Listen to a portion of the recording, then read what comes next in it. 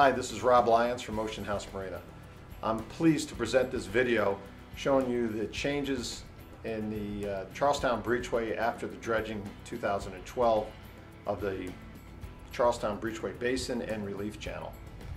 This project began January 2nd of 2012 and was completed on March 2nd, 2012. Under budget, it was approximately $954,000. It removed 57,000 cubic yards of sand from the basin area and about 17,000 cubic yards from the relief channel. This video will show you both from perspective in a boat running through the channel, highlighting the turns that you have to make and the hazards that you have to avoid, as well as showing the channel via our satellite picture and charts depicting the areas that were dredged.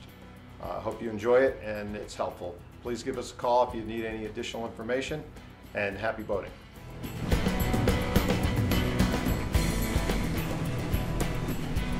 Well, we're out here, it's the end of March, second, third day of spring. Kind of early, but with this unseasonable weather, we took advantage of filming the approaching the channel and the new improvements after the dredging of Charlestown Breachway and Basin. What we wanted to do is give some background on the dredging that just occurred here this past March 2012.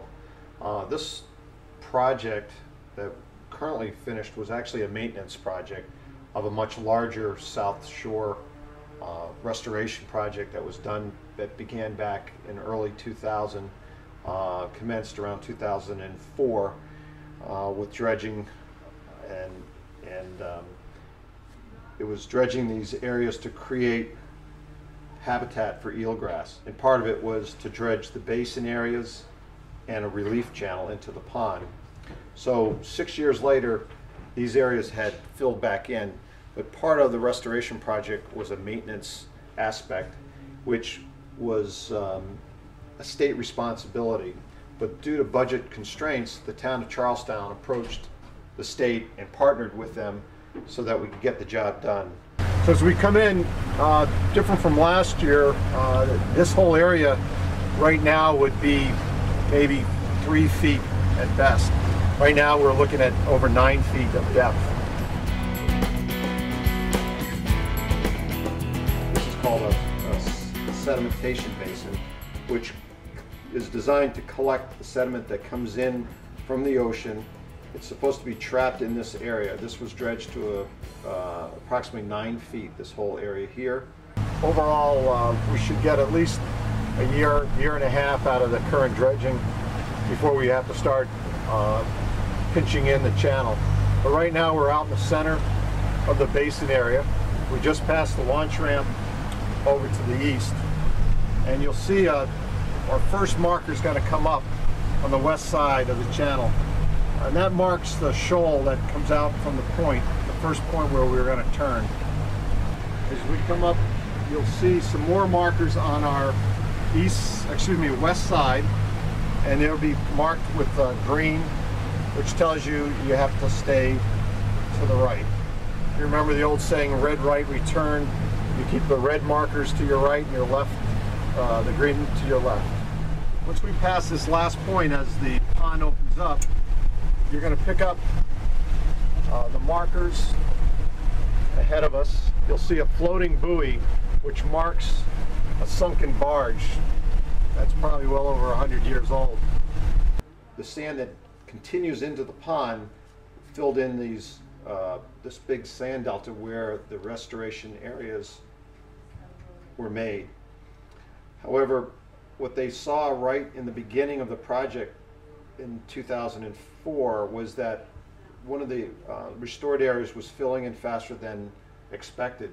So what they did was they incorporated what we call the relief channel that directed the